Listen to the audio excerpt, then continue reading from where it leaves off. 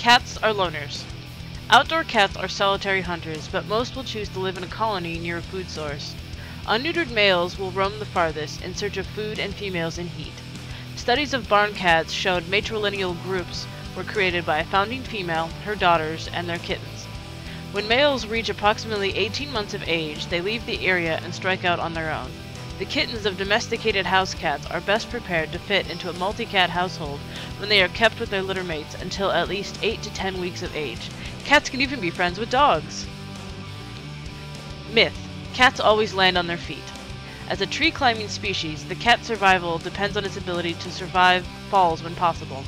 The feline vestibular system and vision work together with the cat's flexible spine to allow the cat to right itself and, when there is enough time, to parachute out in a manner similar to the flying squirrel.